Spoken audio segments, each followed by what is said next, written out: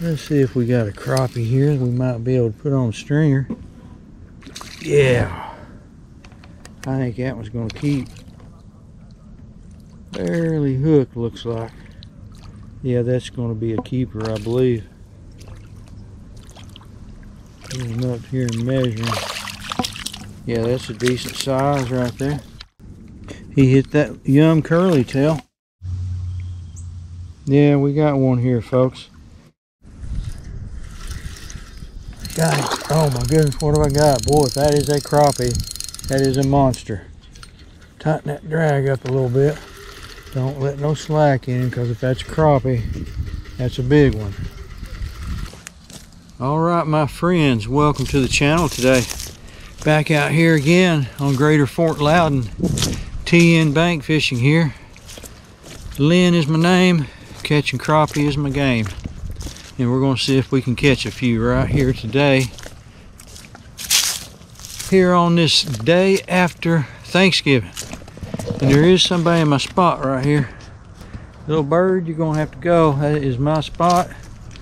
You and me are not going to cohabitate here together. If you want to hang out here with me, you can do so. But this is my spot there, little birdie, and don't you forget that. Anywho, he ain't paying no attention to me. He's gonna fish if he wants to fish. Oh, great blue herons. There he goes. I done interrupted his fishing session. I'm sorry, Mr. Great Blue Heron. Folks, good people of YouTube land, we are going to start off today fishing with this little white curly tail. It's kind of got like a pinkish colored head on it. It's what I left off with yesterday. Running low on my little yum curly tails. Boy, they got some good action on them yum curly tails, and them crappie really like them. I tried some other curly tails yesterday, and I didn't seem to have quite as much luck on them as what I thought I would, and I got to kind of looking at them little yum white curly tails, them little 2-inchers. They just got a nice little action on them at a slow speed. You know, you slow them down to almost a crawl and they still got some action on them, and that seems to trigger the bite. So water's about the same as it was yesterday. Might have even come up just a little bit today. Still got another foot or so before we get down to basically winter pool. But this is good though, just maybe a very light stain on the water. Pretty clear though. Should have a crappie or two on it. So we're just gonna test the waters here real quick like and see what we got out there today. We got a pretty stiff breeze coming out of the east, kind of northeast, I guess. Just a steady breeze here. High clouds. It's really a good day for crappie. We should be able to get a few today. I'm fairly sure we will. I like these high clouds like this. Water conditions are fairly stable. Gonna be fishing about 8 feet or so under this float. I lost my little water weighted floats. I had 2 of those little floats that my dad had given to me. He used those things down in Florida. I don't know if you can get them around here. I need to go online and try to order some of them, I guess. But I'm back to using this little wonky wooden float that I made. It's not ideal, but it's all I got right now in the way of a weighted float. So we're going to keep using it here today. If you see it there, it's just a wooden float that I made. It's wonky. You'll see it in the video here. I don't know if you can see this little white curly tail. It's a little yum, little pink head, but you can see with a fairly slow retrieve, that little tail has got some sweet action on it, and them crappie pretty reactive to that slow. See it there, just that slow. A lot of curly tails won't give you that action when you get that slow, but the yum is really good at that, and I think it makes a difference. Right now, the last few days, the crappie seem to have preferred the really slow retrieve. Slower I can get it, the better. There we go. We got him that. Oh, we got him that time. He's peeling a little drag right there just a bit. Got that drag set a little loose. Doing a little head shake on us here. Let's see if we got a crappie here we might be able to put on a stringer. Yeah. I think that one's going to keep. Barely hooked, looks like. Yeah, that's going to be a keeper, I believe. Get him up here and measuring. Yeah, that's a decent size right there. Probably going to barely be a keeper. We'll be able to get him on the stringer, I believe, but he hit that yum curly tail. Little yum curly tail. Pink head on it. Did the trick for him right there today. See if we can measure him up and get him on the stringer.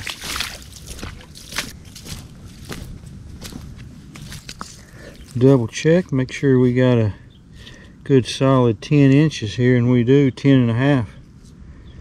So there you go. Good solid 10.5 incher. Alright, boy. Got it right across that little piece of cover, and we got another one. That might be a keeper. Probably going to be pretty close. I don't think we got as a monster here, but we got as a decent little crappie, I believe. Let's see what we got here. Yeah, he's going to be close. I think he might measure up.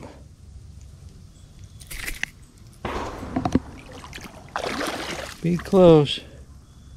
He may be just shy of 10 inches. Barely hooked. Got him hooked right there in the skin. Another reason to go easy with them. See, if you let any slack, once you hook a crappie, you cannot let any slack in them. If you let the slack in them, you'll lose them. You got to keep that line tight. Don't let any slack in them when you're reeling them in. For you newbies, of course, all you experienced guys, you know that. But if you're new to crappie fishing, because they're usually so lightly hooked, just the least little bit of slack and they'll come loose on you. Let's measure him up right here. I'm thinking he's a little short, probably about just under 10 or just at 10. So what I normally do is if they're just right on the 10 mark, I'll go ahead and turn them loose. See, he's short. Take and measure, close the mouth. You always want to close the mouth. And you come down and see he's about a 1/4 of an inch short, just under a 1/4 of an inch short right there. So he goes back. There you go, little buddy. That dirt out of your mouth right there. Go on back. There he goes. We're still just a little ways from moonrise here today, so that moon should be peeking up over the horizon, and that could help the fishing. Yesterday seemed to be pretty good about this time when that moon was coming up, just before it came up. Now once it got up there pretty good, it seemed like the bite tapered off. Yeah, we got one here, folks. Camera wasn't recording though. I'll tell you what, having problems with this camera today. I hate that. Miss the action, but anyways, this is number 2 on this curly tail. So we're gonna get him on a stringer. Let's see, just for the heck of it, about how he might measure up here. How easy that came out of there.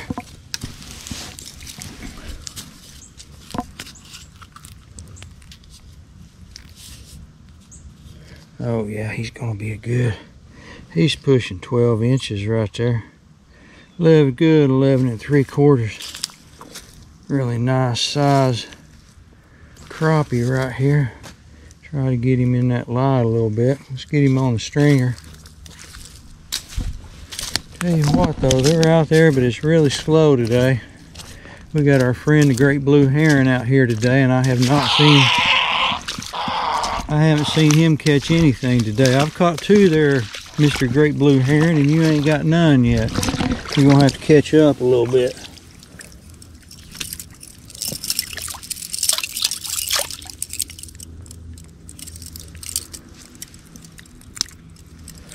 Fresh crappie on the stringer. There we go. Got it. Oh my goodness, what have I got? Boy, if that is a crappie, that is a monster. Tighten that drag up a little bit. Don't let no slack in, because if that's a crappie, that's a big one. Kind of got my reservations about whether or not that's a crappie or not. We'll find out here in a sec. Probably gonna be a skipjack. Yeah, that's a heavy fish. If that's a crappie, that ain't gonna be no crappie. Make sure we're recording here and get ready for him, because if it's a bigger fish and he comes up here, tries to run, I don't know, that might be it. Yeah, that ain't no crappie, I don't think. Probably gonna be a white bass, although it's just kind of sluggish like a crappie. He ain't really showed himself yet here. It's easy with him though, because if it's a crappie, he's probably barely hung right there. Been hooking them right in the top of the mouth. He's just running a little bit hard for a crappie though. I'm thinking white bass here. He ain't come up either, so it's gonna be a white bass, I'm pretty sure. Yeah, big old white bass.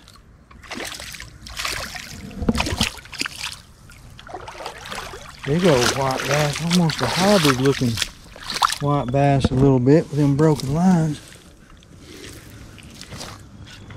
That's a big one. Yeah, I knew that wasn't no crappie. The crappie will come up there after a second or two, but the white bass usually don't come up and hit the top of the water. But the crappie will make their way up and slosh around on top of that water. And that's how I knew this wasn't going to be no crappie. Heavy little sucker. I'm going to put him on a stringer down here.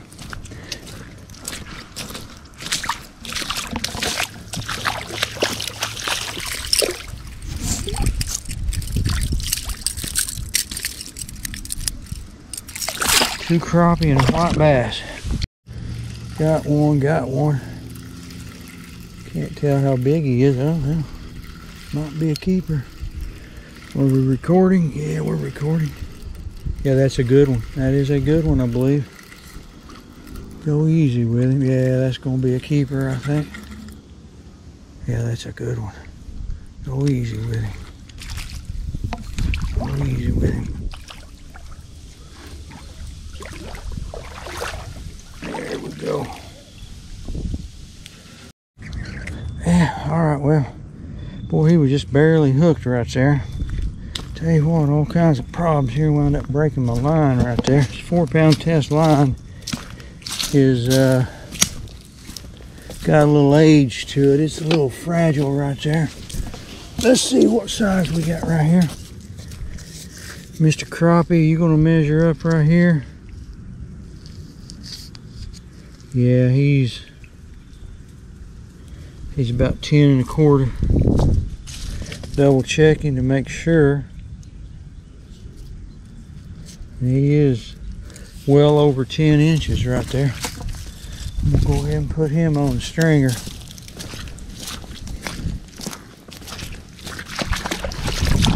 We're getting a few build up here on the stringer, folks. We got a white bass, a couple of big crappie. Got this one, it's barely big enough. He's 10 1/4, so he's good. Measured him twice, so we ain't got to worry about the ranger coming along and giving us any grief. We're good to go here. We got one. See if there's any size to him here. Looks like it, feels like a good fish, really. Make sure we're recording here. Yeah, that's going to be a decent one. Oh yeah, it's going to be a good one. That's going to be a good one right there, I believe. Oh yeah, it's a good one. That is a good one.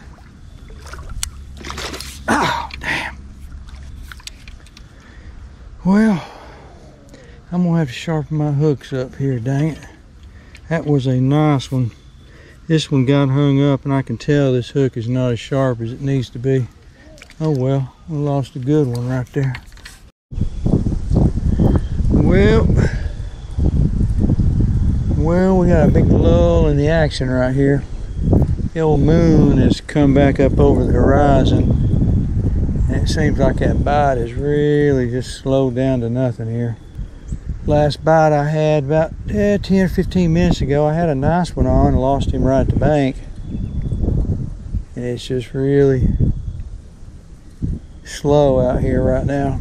I think there's a few of them out there still, but just getting this little bait right in front of them and getting them to hit. Sun's going down and it's really getting chilly out here.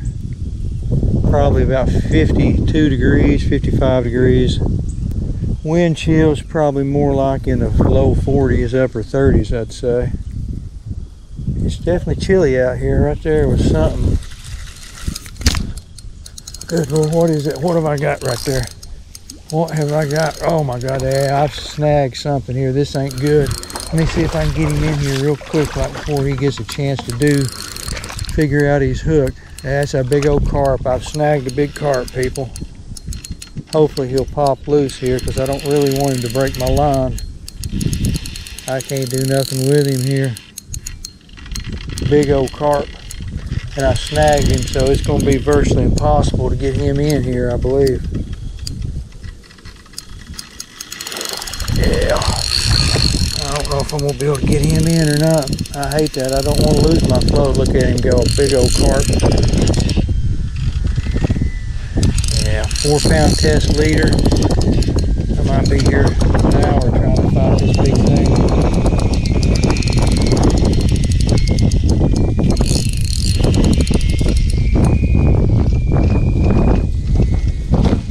Might be here an hour.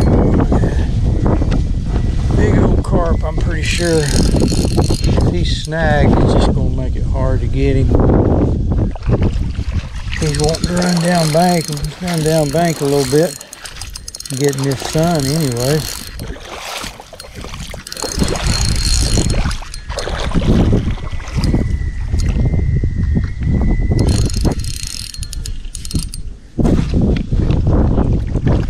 Yeah, big old carp, no doubt.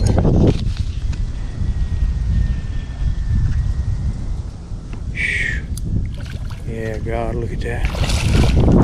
I'd like to get him in here and get my little jig back here. He's acting like he's going to move up here pretty quickly. If I can get him going this direction before he gets ready to take another run, I might be able to do something with him here. Big old buffalo, I guess is what that is.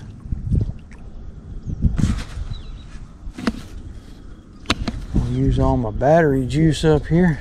If I can get him coming in towards this bank and just keep him coming in this shallow water. Here he comes. And keep him coming, keep him coming, keep him coming. He's turning around. Once he turns around, there he goes. Pop loose, good. Whew. Tell you what, man. Big old carp like that, usually when you snag one, they don't stay on very long. Oh, he was hooked pretty good there. I'm glad he came loose though. I didn't lose my little jig here. Huh. Didn't even mess it up or anything. Yeah, we got him that time. Had a feeling there's a little spot out there where they're stacking up. I kept getting a bite. Caught one off of that little spot and lost him. This old hook on this jig's got to be pretty dull after hooking into that carp, and I got hung up a time or two. Let's see, this one's not going to measure up. I'm not even going to try to measure him, although he's probably fairly close. Probably just under 10 inches, I'd say. Still working this white curly tail. This time of year, this white is really a good color. I just happen to have a pink head on there. That seems to work out pretty good, but Getting a little nippy out here, folks. That wind is really just howling out here pretty good now, but we're still catching a few. We got a little lot left, so let's see if we can't get another one. Let this little booger go. See you, little booger. Grow up. That drag's a little bit loose. Don't let him get loose there. I don't know what we got, but it's big. I don't think that's going to be a crappie. That's probably going to be another white bass. I don't know, though. It's coming up like it could be a crappie. I'm going to go easy with him here. We've lost a bunch of them here. If I could get one more on that stringer, that would be nice. Oh, yeah. That's going to be a good crappie. Let's go easy with him right here. I think that's a crappie. If it is a good one. Yeah, oh God. Oh Lord. I hope that's a crappie. No, that's a stripe. That's a stripe. I thought, oh man, if that's a crappie, we done got us a hog. That weight. Oh, that weight right there, that's definitely heavier than a crappie. You feel that dead weight and you think you got your monster crappie. Well, let's put him on the stringer. Go ahead and cut his gills right here. They bleed out really quickly. If you don't cut the gills on them, they will live a long time. Crappie will. Crappie, you take a crappie home, put him in the sink, and think, well, I'll come back in a little bit and clean him. 2 hours later, he'll still be flopping around in the sink. You'll hear something crash in that sink. You'll think, what was that? Something just crashed into the house, and there'll be that crappie in there after 2 or 3 hours flopping around in that sink. So yeah, if you want to clip the gills, just take you a pair of scissors. You got fresh fish. All right.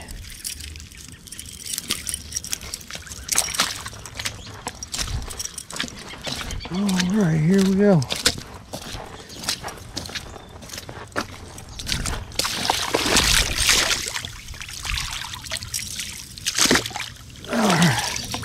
There you go, folks. There's dinner. White bass, crappie. Don't get no better than this. Let's get out of here and get home and get something to eat.